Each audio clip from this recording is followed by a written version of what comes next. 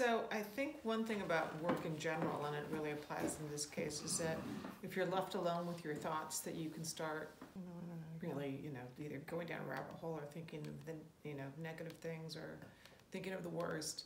And one of the things that's been great about work is just, I don't have the luxury of having to, sit with my negative thoughts. Although I'm not a very negative person, so it wouldn't happen, but I can't imagine in this long, been such a long lockdown that it becomes dreary for people, even the most positive people. Air out here is really nice. Yeah, I don't know, at like the end of college I just felt like I was really living like a sedentary lifestyle, so I'm trying to change that during quarantine. I'm trying to get fit. I think this is just a good place to sort of, come clear my mind, watch the sunset, do a little yoga, drink some yerb, do a little yerb, good stuff.